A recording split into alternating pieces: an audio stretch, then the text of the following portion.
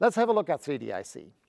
And whenever we talk to people about this, what immediately comes up are three questions.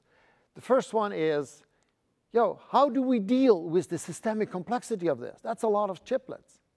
Secondly, how do we actually find optimal solutions among multiple chips in terms of PPA? And lastly, how do we verify with the tools that exist that this will actually work? So let's zoom in briefly into each one of those, starting with scale. And really, from my perspective, scale is fundamentally connectivity and connectors more than anything else. And if you look at the bottom right, the notion of creating the new bumps, I was quite surprised, actually, seeing the following timeline.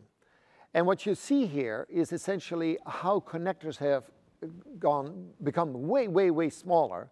And the density, which is the first number under these pictures, has gone from 10 to 10,000 or more bumps per square millimeter. That's enormous. While meanwhile, the power to actually transmit a signal has gone steadily down. So excellent, excellent progress in that. Now, to design with all of this takes a lot of effort. And Optimality starts by understanding the top-down picture, how the different multiple chips fit together, how they are connected. And then there's a whole set of mechanisms that are specialized to optimize different aspects of the chip. Now, there are many here. I won't go into detail. Let me just highlight the middle one at the bottom. The necessity to also revisit testing. How do you test a multiplicity of chips, where each one in isolation may be considered as being functional, but together it still has to be proven.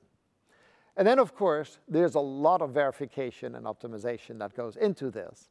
And notice that in the pictures that I have here, there's quite a bit of colored surfaces. And this, of course, has to do with the fact that thermal effects are absolutely essential.